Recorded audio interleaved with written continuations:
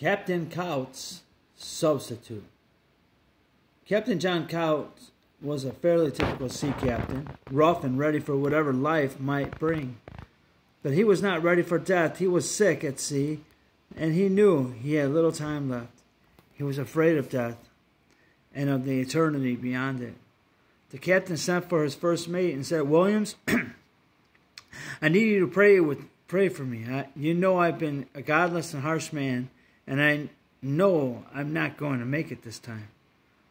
I'm not a praying man, Captain. I don't know how to pray. I would if I could. Well, bring a Bible and find something to read to me. I'm not going to last much longer.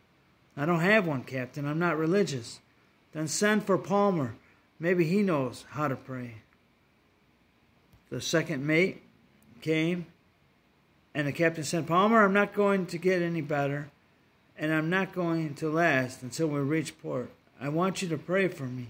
Ask God to have mercy on my sinful soul." "I would if I could, Captain, but I haven't prayed since I was a boy."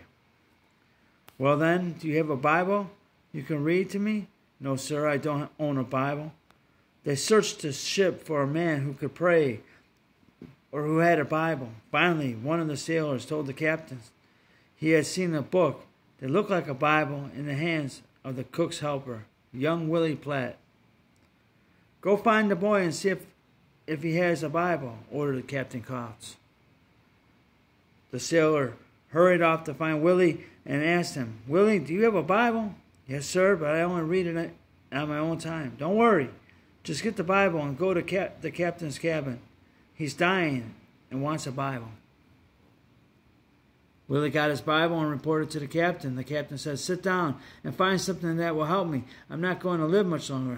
Find something about God having mercy on a sinner and read it to me." Willie remembered that his mother had him read Isaiah 53 just before he left home for sea. He turned to that wonderful chapter which tells so wonderfully the love and mercy of the Lord Jesus Christ in dying for sinners. He began to read it to the chapter verse by verse. When Willie got to the 5th verse, "He was wounded for our transgressions. He was bruised for our iniquities. The chastisement of our peace was upon him. And with his stripes we are healed." The captain, who was listening intently, realized that that verse told him that he needed to know to be saved from his sins. "Stop, boy," he ordered. "That sounds like it. Read it again." Once more, Willie read the joyous words of hope. "Aye, that's good. That's it, I'm sure." Hearing the captain's remark encouraged Willie, and he said, "Captain, when I was reading that verse at home, my mother made me put my name in it. May I read it to you that way?" "Yes, boy. Put your name in right where your mother told you, and read it to me again." When Willie had finished reading, the captain reached toward Willie and said, "Now read it again, boy, and put my name, John, in there." Willie slowly read, "He was wounded for John's transgressions. He was bruised for John's iniquities. The chastisement of John's peace was upon him, and with his stripes John is healed." When Willie had finished, the captain dismissed him. He then leaned back on his bed and repeated over and over again those precious words of Isaiah 53:5, putting in his own name each time, and he repeated them. The truth of those words entered his heart and filled his soul with joy. Finally, the captain had peace.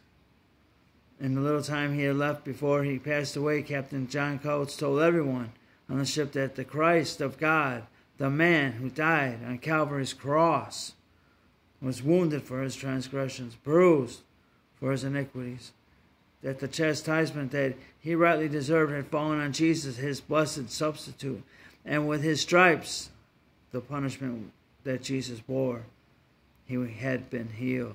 His sins were gone forever. How about you? Have you thought seriously about your sins and about this salvation that God is offering to you right now? Have you taken your true place as a helpless sinner before him and trusted in his Son, Jesus, for healing from your sins. The same peace that Captain Coutts found can be yours too. God commendeth and displays his love toward us, and that while we were yet sinners, Christ died for us. Romans 5:8. Being justified by faith, we have peace with God through our Lord Jesus Christ.